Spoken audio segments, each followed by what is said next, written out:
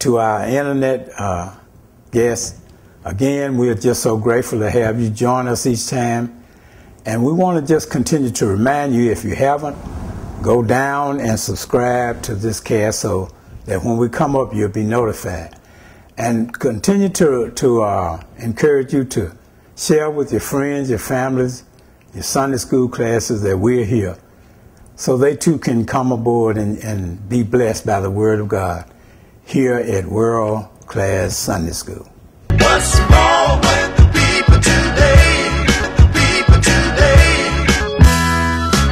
Oh, somebody. The people today. Oh, somebody. Tell me what's wrong with the people today. We welcome you to World Class Sunday School. What a beautiful time it is that the Lord will allow us to come together again to share in His Word. Let us go in prayer. Lord, again, we are just so grateful to you for your continuing blessings. And we give you praise and honor on today. And as we search your Word, we pray that you would reveal to us the things that you would have us to know and to do. We love you, praise you, and magnify you. It's in Jesus' name we pray and give you thanks and praises always. Amen. We are continuing in our spring quarter, and we're talking about justice and the prophets. And here in Unit 2 that we are currently in, the topic of Unit 2 is God promises and a just kingdom. God promises a just kingdom.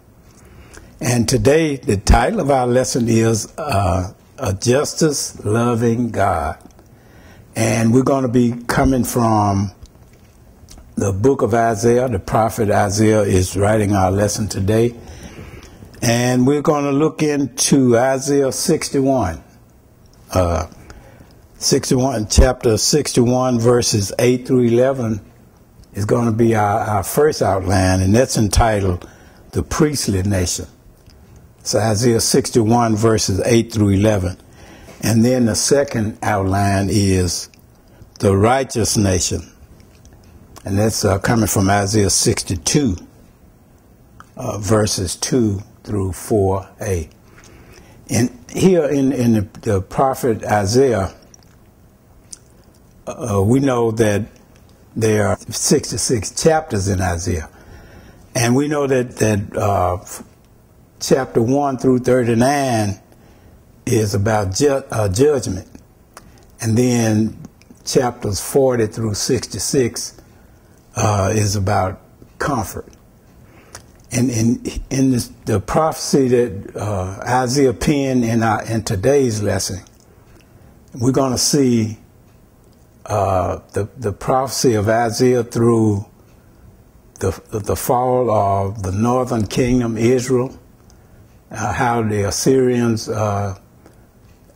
captured them, and then years later, how the southern kingdom, Judah, was captured by the Babylonians. He prophesied those events, and then the prophecy of Israel coming out of the Babylonian captivity, down through the years, how he prophesied the birth and ministry of Jesus Christ. And in the 8th chapter, when the 8th chapter begins, it begins with Jesus, with the prophecy of Jesus, when Jesus, after his incarnation, he stood in the synagogue. And I'm going to read what Jesus said here in Luke, the 4th chapter, verses 18 and 19. He said, "The Spirit of the Lord is upon me, because he has anointed me to preach the gospel to the poor. He has sent me to heal the brokenhearted, to preach deliverance to the captives, and recovery of sight to the blind, to set at liberty them that are bruised, to preach the acceptable year of the Lord."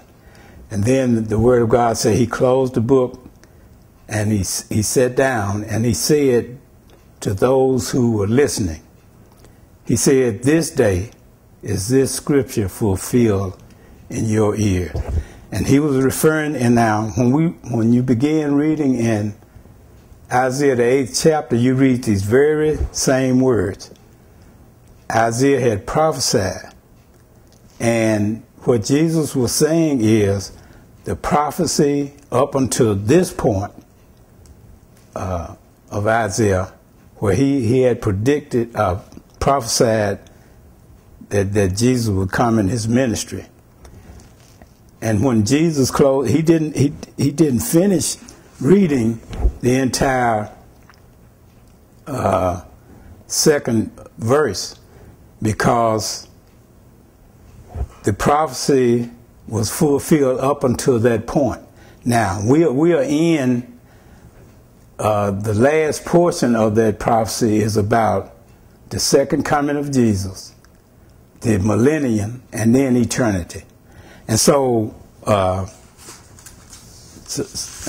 we're going to go back and see. And why is it so important that we notice how these things that God had prophesied through the prophets had come to pass exactly how, when, and where God had said they would. It's important for us to realize and know this, because we know that if past prophecy has come to pass exactly like God had said it would, then we know that those things that's in future prophecy will also come to pass exactly like God said they would. And this strengthens our faith and really undergirds our hope, because we know that if those things, those past prophecies has come to pass, then those future prophecies will come to pass. But in our lesson picks up here. We're going to talk about actually the old covenant and the new covenant, and we're going beginning here in verse 8. We're just going to start in here. We're talking about the priestly nation, and that refers to God's chosen people, Israel. And we're going to first look at the attitude and their attitudes and their actions. And here in the first portion of verse 8, it says, "For I, the Lord, love judgment." And here in this context, the word judgment is referring to justice. Okay, so in our topic is God. We're talking about a God loving justice, and here when he talks about justice, he's talking about setting things right that's wrong. And the word judgment here, justice, refers to moral behavior. And he says, "I hate robbery or burnt offering." Okay, and so what this refers to here is the fact that after God had brought the children of Israel out of bondage and allowed them to go back into their homeland, and they were, we know that they were under the law, the old covenant. And so he says he hates, here where he talks about I hate robbery and burnt offering. What the Israelites had come to do at this point was they were carrying out the rituals of worship, and they were doing sacrifices, but we find here at this point that they were just going through the motion, but their heart was not in what they were doing. And they sacrificed of burnt offerings were made in worship, but their lifestyle represented something else. And so God said that he said, "I will direct their work in truth." And so God is going to change changed the covenant because he's going to usher in a new covenant. And by doing that, then God will be able to direct their path in truth. Okay, so here in the latter part of verse 8, it says, "And I will make an everlasting covenant with them." And this is referring to the new covenant. Okay, so the old covenant was the sacrifice of animals. Israel will come together each year and sacrifice animals, and the blood of the animal would be carried to in the holies of holies, and only the high priest could do that. Sprinkle it on the mercy seat, and this was to cover the sins of the nation. But they had to do it every year. But the new covenant here that God is going to institute is he's going to allow his son Jesus Christ to who came and lived a sinless life, and he's going to give his blood, sacrifice his life to pay our sin debt. Okay, so now we know back in the Garden of Eden, when Adam and Eve allowed sin to come into this world, then every man that was born of a woman was born into sin. And this new covenant that God is going to institute is going to pave the way for a man to be forgiven of his sin. Now, the sacrifices of animals that would cover the sins, but we're going to see a change here when the new covenant is ushered in. Then the blood of Jesus Christ will forgive. We can be forgiven of our sins through the blood of Jesus Christ. Under the old covenant was strictly for the Jews, but the new covenant would be for the Jews and the Gentiles alike. We can shout about that. Okay, and so here the salvation brought about by the one-time sacrifice of God's Son, Jesus Christ. And it would usher in the new covenant. Okay, now we're going to move on here in this, look at verse 9. We're going to see results and reactions to the new covenant. Now, in the prophecy of Isaiah, the last books 40 through 66, it's written in a poetic-like form.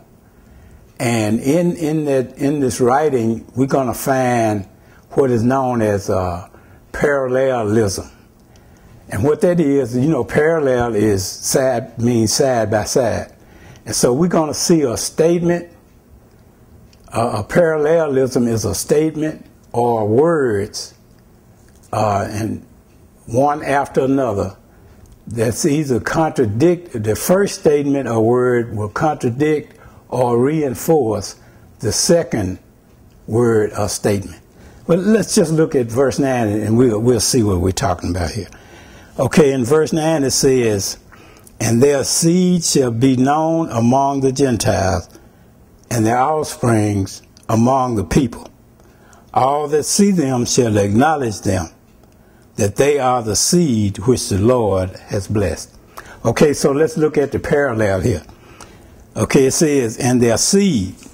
Here, the word seed in the first portion of this verse is undergirded or reinforced by the word offspring. And then it says, "Their seed or offspring shall be known among the Gentiles." And in the second portion it says, "Their offspring should be known among the people." So the parallel here, the word is seed and offspring and Gentile and people. And so what it's really doing is saying the same thing twice. And you know, whenever you see the same thing said twice in the Word of God, it means that we should really take note of it. Okay, so what it's saying is that the seed among the Gentiles and the offsprings among the people, all that see them, talking about Israel, shall acknowledge them, that they are the seed which the Lord has blessed. Now we know that God had called Israel out and to be an example for him, and they had really become a reproach to the other nations because of their actions toward God. And now God is saying the new covenant is going to change all that. Okay. Then it goes on here. It talks in verse 10. It says, "I will." This is okay. We see here in verse 9. We see the results of the new covenant. How Israel will be changed from a reproach to being acknowledged by the other nation. Okay. So this also applies now. Now, the new covenant, remember we said that not only did it apply to Israel, to the Jewish nation, but also to the Gentiles also. So, what it represents to us is that when we accept God's Son, Jesus Christ, and we are ushered into his family, we are a part of the new covenant, okay? And so when we come out of the world, then we're going to be changed like Israel was changed because of their reproach to God. And this is the result of the new covenant. And the reactions here in verse 10 of the Israelites, it says, "I will greatly rejoice in the Lord. My soul shall be joyful in my God." Again, this is a parallelism. When it says I is parallel with the word my, and it says greatly rejoice, parallels with shall be joyful, and the Lord parallels with God. And so Israel here is gonna rejoice greatly because of the change that the new covenant has brought about. And when we accept Jesus Christ as Lord and Savior, we come out of the world the way Israel came out of Babylon. And a lot of times when you're reading the Word of God, the word Babylon represents the world. And so when we come out of the world, we should rejoice the same as Israel is rejoicing by coming out of captivity. Okay, and this is their reaction to the change that God had made. So what is your reaction when you accepted Jesus Christ as Lord and Savior? You became a part of the new covenant. What was your reaction? Okay, let's go on. Finish verse 10. It says, "For he has clothed me with garments of salvation." Another parallel here. He has covered me with the robe of righteousness. Okay, here we see clothed and salvation. Clothed, that means that we have been saved by the blood of Jesus. Okay, clothed and covered. I'm sorry, it's what is parallel, and then garment and robe is parallel. So here he says, "He has clothed me with the garment of salvation. He has covered me with the robe of righteousness." Now, if we are born in sin and shaped in iniquity, then how can we stand before God being righteous? We can do that because when we accept Jesus Christ as Lord and Savior, then righteousness is imputed to us. We didn't earn it or we don't deserve it, but God gives it to us because of our faith in the blood of Christ. It's imputed to us. And so now we can stand before God because he sees us through the blood of Jesus Christ. He sees us as righteous. Okay, and so God's righteousness have been imputed because of the sacrifice of Jesus. Okay, and then to go the latter part of this verse 10 shows the beauty of the change. It says, as a bridegroom decketh himself with ornaments, and as a bride adorn herself with her jewels. And you know, the bridegroom in the New Testament is Christ, and the bride is the church. But he is talking about the beauty of Israel and those who have come out of the world and accepted Jesus. So they look like a bride and a bridegroom that's getting ready to marry. Now, when you go to a wedding and see the bride and the bridegroom, they are really beautiful. And I've never seen a ugly bride and bridegroom. I've seen some that just barely made it, but all brides and all grooms are beautiful. And that's what this verse represents, the beauty of being covered with the garment of salvation. And then in verse 11 it says, for as the earth brings forth her buds, and as the gardener causes the things that are sown in it to spring forth, so the Lord God will cause righteousness and praises to spring forth before all the nations. And this is how our reaction to the new covenant. Israel, who had come out of bondage, those of us who have accepted Jesus Christ have come out of the world, and we're going to be, and our righteousness is going to spring forth, and all nations, all people will take note of that. Okay, so we looked at the first portion of our lesson. We looked at the priestly nation. Now we want to look at the righteous nation, and here it says in chapter 62, verse. We're going to start out here by looking at verse 2. It says, and the Gentiles shall see their righteousness, and all kings their glory.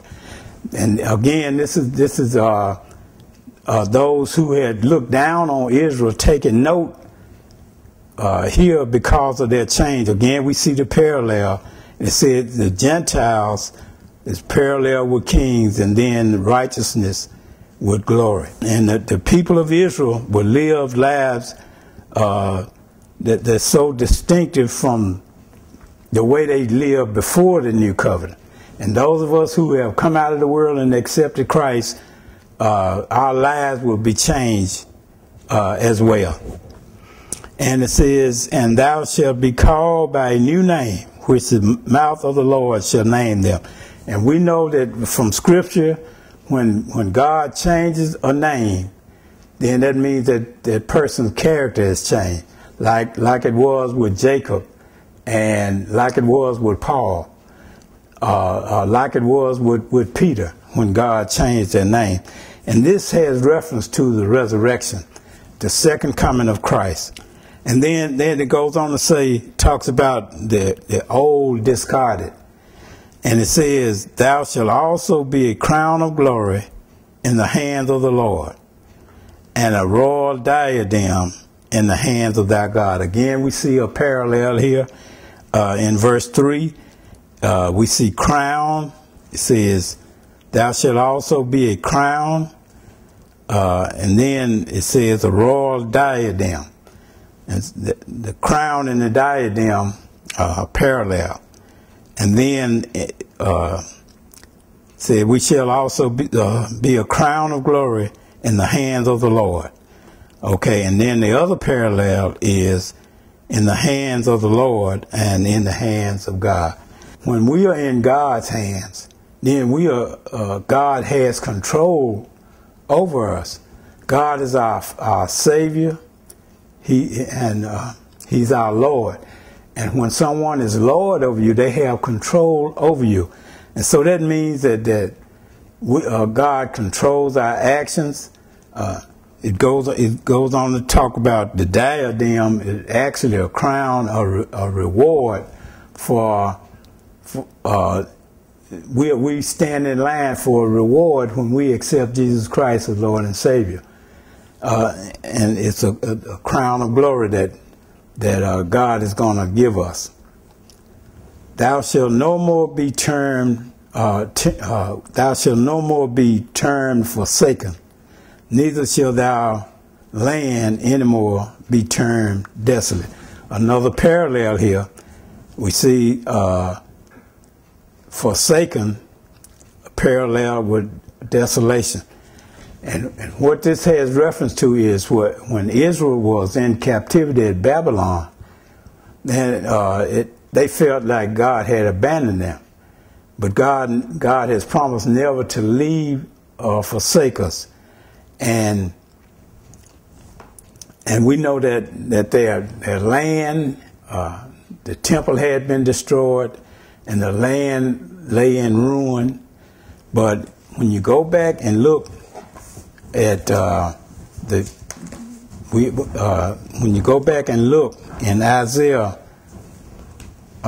61 verses 3, it says, it's talking about how God made the change for Israel when he brought them out of captivity.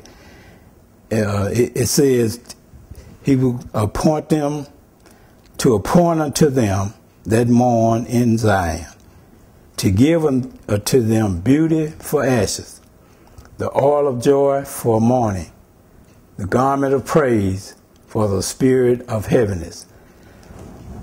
So God is going to change the way that other nations look at them, because they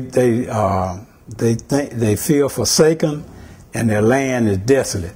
But this is the restoration that God brings to Israel after their captivity.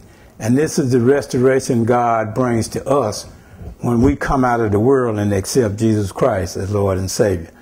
And he does all this because, and the verse goes on to say, that they may be called trees of righteousness, the planting of the Lord, that he might be glorified. And so God is gonna put us in a position where we can give him praise and glory because of the new covenant that he has brought about. Lord, we thank you for this time. Thank you for your word, for plainly opening up to us and allowing us to look into your heart and to your mind. And we just want to be obedient to you. Thank you for your son, Jesus Christ, who willingly gave his life that we might enjoy the things that we enjoy. We love you, we praise you, we magnify you. It's in Jesus' name we pray and give you thanks and praises always. Well, again, friends, we thank you for joining us on today, and we look forward to having you in our next session. So until then, may God richly bless and keep you is our prayer. What's wrong with